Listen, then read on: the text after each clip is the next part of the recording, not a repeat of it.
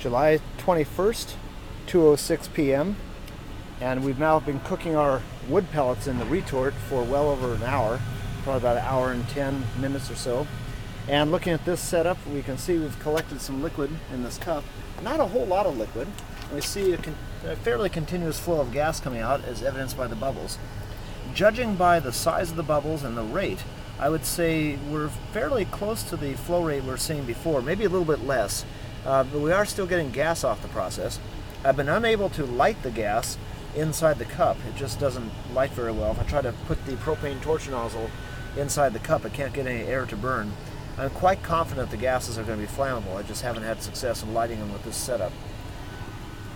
Looking at the retort itself, still pretty hot. It's getting some direct flame impingement, so I expect we'll see some asymmetrical carbonization inside there, maybe towards that middle part nice and charred, and maybe less so towards the end.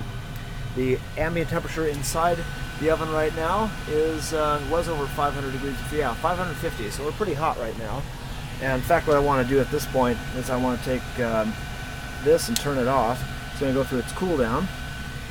I'm ready to shut the system down. I could probably have it boil for longer, or I should say cook for longer, but I've got to go to class. I get class started up here, and so I've got to get this shut down safely.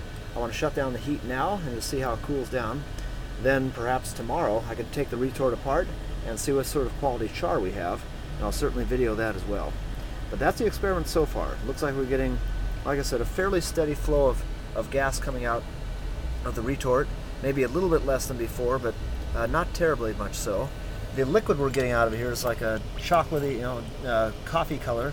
Has a fairly strong odor of burnt wood, unsurprisingly, and I suspect that will also be flammable as well. That's the wood vinegar. I'm not sure how many of the compounds there are flammable. Certainly not all of them, but if it has methanol in it, that's something we could potentially use as a liquid fuel.